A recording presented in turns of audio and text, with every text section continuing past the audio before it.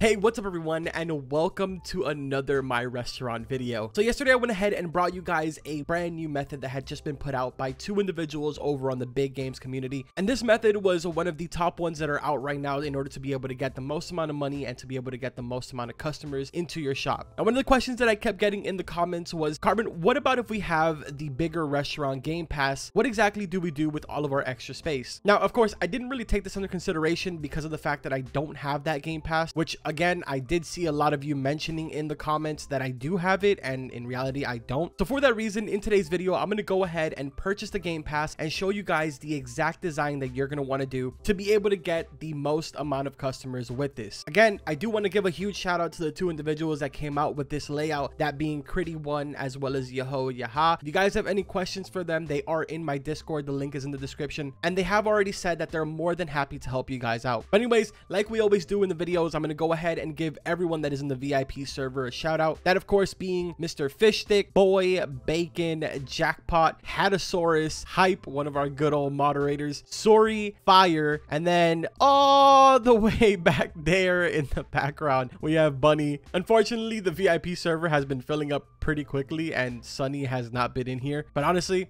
it's okay. Sunny is here in spirit. Sunny, we miss you, man. We really do miss you. But anyways, with that being said, as you guys can see, I now have 456,000 customers served. I'm sitting at about 25.7 mil. That of course being because I do have 4 VIP tables that are all completely decked out. I have 4 chairs for each and every single one of my royal tables. And honestly, with the 25 mil that I have right now, I can go ahead and purchase some more, which I might do at some point during the video. But the main focus right now is going to be for us to go ahead, go into Game Passes. As you can see right here, I don't have any of the Game Passes. The only thing that I have is VIP. The reason why I purchased it is because it was cheap. But I do want to go ahead and say that every single time that I put out information for you guys, I do factor out the fact that I get VIP money every single couple of minutes and stuff like that. I think it's $1,000. So just a heads up, I do factor that out. Another thing that I do want to point out is that I really didn't want to purchase the bigger restaurant because I was kind of afraid that it was going to affect, you know, future videos and stuff like that. So right now I kind of have fingers crossed that the setting for Game Passes to disable,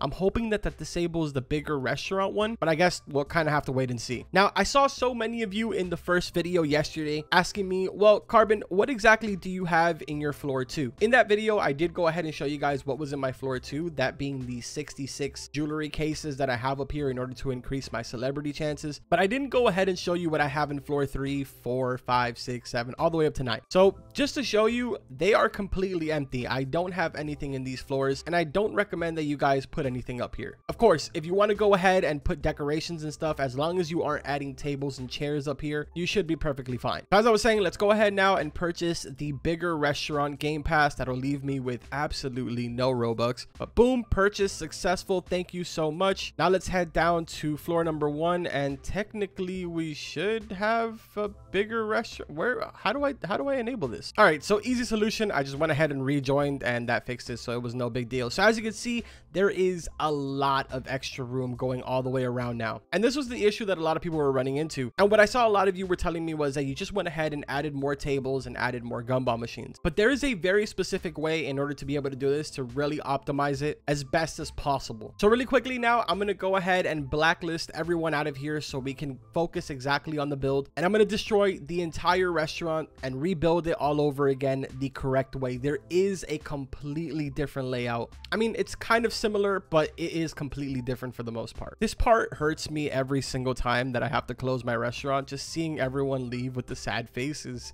so sad.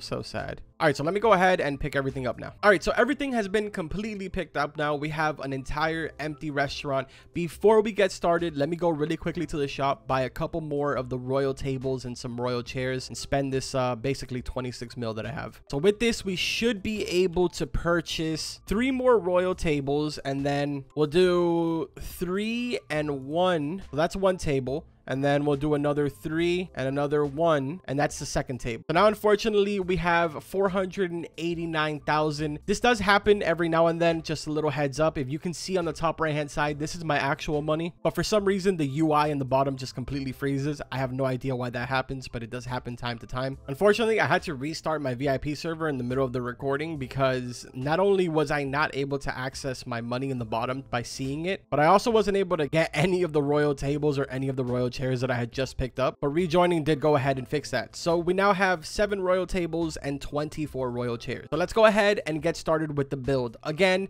I'm going to give you guys the perspective of where I'm standing. Here is the door. I'm standing right in front of the door, so the way that I'm looking at the restaurant is in this direction. Now, just like the first design, you're going to want to go ahead, leave one space up here and make all the way down a straight line. Again, I'm going to leave a gap up here so that way I'm able to fill it up with bubblegum machines. Go ahead and head back to the top, leave 2 gaps and make another straight line going all the way down. Of course, this time you do not have to leave the space for the gumball machines, unless of course you really want to. To be completely honest, if you didn't add this table, you could probably fit all 26 of the gumball machines here, but of course that would be something completely up to you. Now next, go to the side where the teleporter is, leave a 1 space gap again and go all the way down. Do the same exact thing that you did on the opposite side, that being leaving a 2 space gap, and again all the way down. At the end, you should have something looking like this, which is extremely similar to how we did the video yesterday. Now this is where things start to change a little bit, and that being the middle section. If you notice, the gap that you have in the middle is far larger than what we had yesterday. In yesterday's video, what we did was we went ahead through this middle window that's right here, and we moved down 1 space and we set the table right here. This time it's going to be a little bit different. Instead of using the middle window as reference, you're going to want to go 1 over to the left. Go ahead and place 1 table there, and then right next to it, you're going to want to place another table. Go down 2 spaces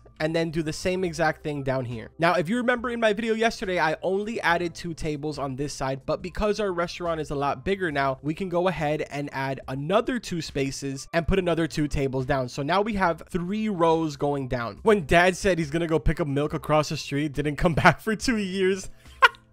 All right, so once you've done that, go ahead and turn around, and this is where it's gonna get a little bit trickier. The other one yesterday was a really simplistic layout. It was honestly extremely hard for you to mess it up. This one is a little bit trickier. So instead of doing another horizontal table over here, what you're gonna want to do is right in front of the entrance, set a table vertical. At this point, it should be looking a little something like this. Now, right on top of that table, you're gonna want to make another space and set another table there, and then obviously another one right next to it. At this point, you've now gone ahead and set down every single table inside of your restaurant. I'm going to go ahead and show it to you guys from all the different points in the restaurant, so that way you can get a general idea if you're just going based off of the footage. This is what it should be looking like. I'm going to go ahead, walk on the other side. I'm going to be standing right now, right on the teleporter. As you can see, this is what it looks like from this angle, and then we'll go over here. This is what it looks like from this angle. Now, if you remember before, the way that the ovens were set up was vertical. We're going to go ahead now and set up the ovens in a horizontal format. So go ahead and grab your luxury stove or whatever it is that you're going to be using in this case. Using these top 2 tables as reference, just go ahead and move down 1 block and place down your stove. Next to that, you will be placing 2 more stoves, and right underneath this one, another one. And right underneath this one, go ahead and place another one. So this is what you should have right now so far. Next up, go ahead and grab your order stand, place it in the middle,